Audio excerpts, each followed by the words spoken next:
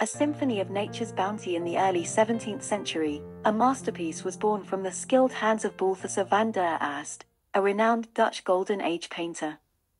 Basket of Flowers, painted circa 1622, is a testament to van der.ast's mastery in capturing the intricate beauty and vivid colors of nature.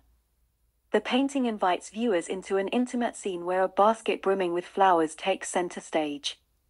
Each bloom is rendered with meticulous detail. Roses, irises, poppies, and tulips burst forth in an explosion of color against the darkened backdrop.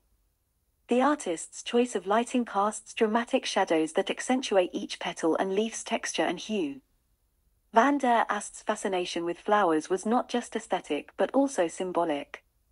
During this period, flowers often carried specific meanings. They were more than visual delights, they were messengers of deeper sentiments and virtues. Beside this floral spectacle lies an assortment of fruits, grapes, cherries, plums, each piece glistening as if kissed by morning dew. The inclusion of seashells adds another layer to this visual symphony, a nod to the Dutch fascination with exotic treasures brought back from distant lands during the Age of Exploration.